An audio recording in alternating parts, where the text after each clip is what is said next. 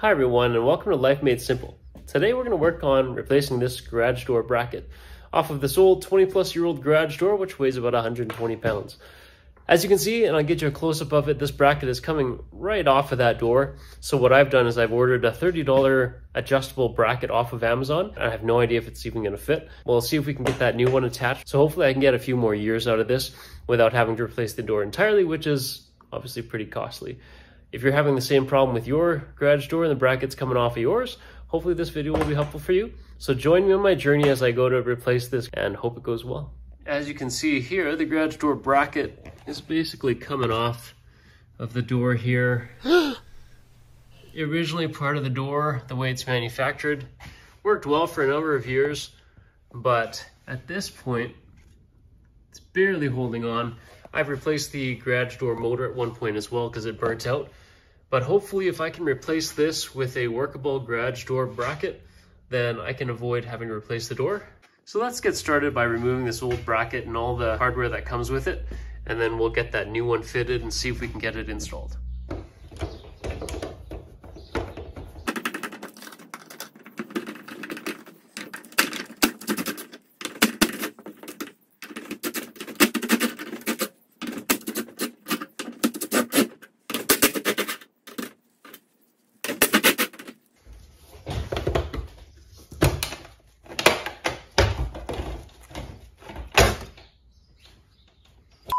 So in order to get this bracket here, I took off that metal bracket that went across the top because I need to get this to go behind it. So I'm going to cut this piece here so I can get this behind it.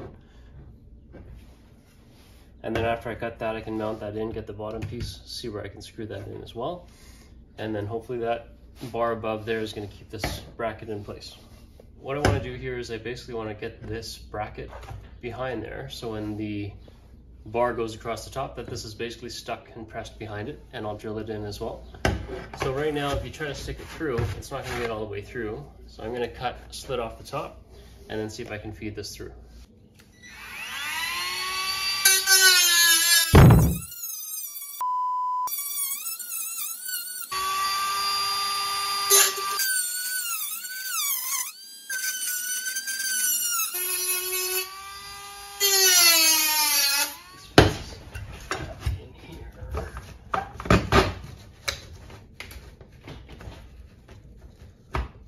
That's how it's going to get started.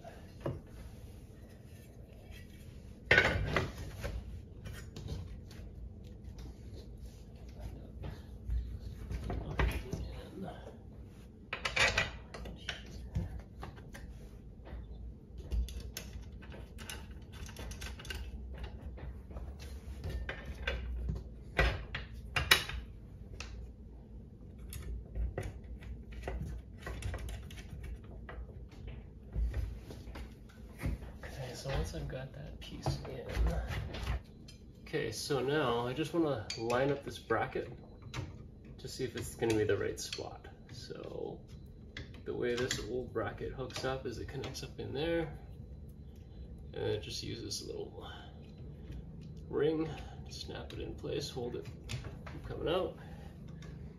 And then we've got this piece that'll bolt. There'll be like a couple of bolts, and then we'll hook it up that way. So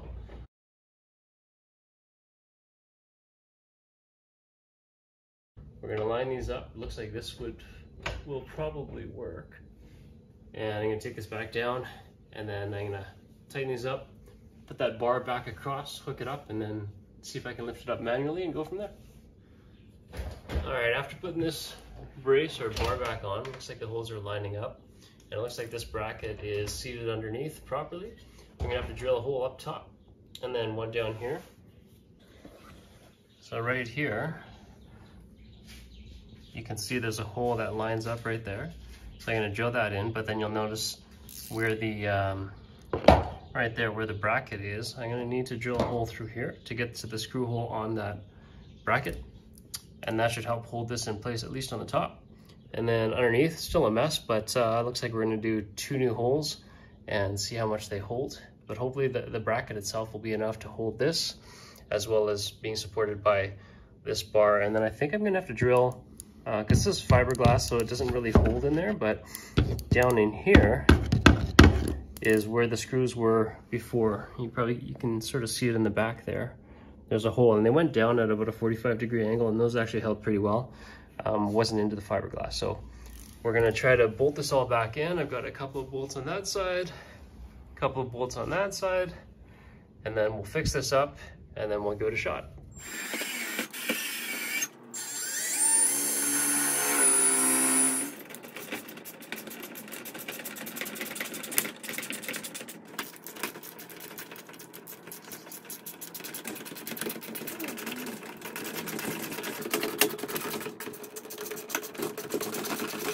So then after tapping some screws in there, our work is complete.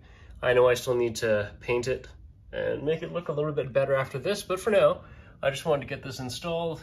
Got a couple of bolts holding it up there, one there, one over there, and really that metal bracket or bar is holding this bracket in place pretty well overall. And then the last piece, of course, as I mentioned, you can see the garage door arm bracket that's installed there. It's at the optimal angle, and that's complete. So let's give it a try, see if this is gonna hold.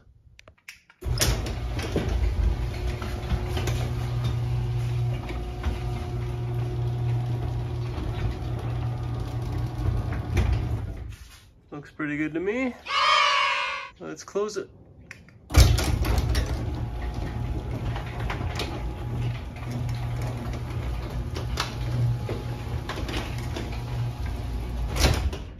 Nice.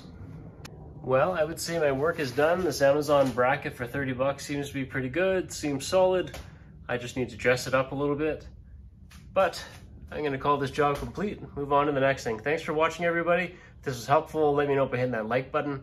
Comment if you have a question or if you had a similar or different experience, let us know. And lastly, subscribe to the channel so you can be notified of our latest DIY and tool review videos.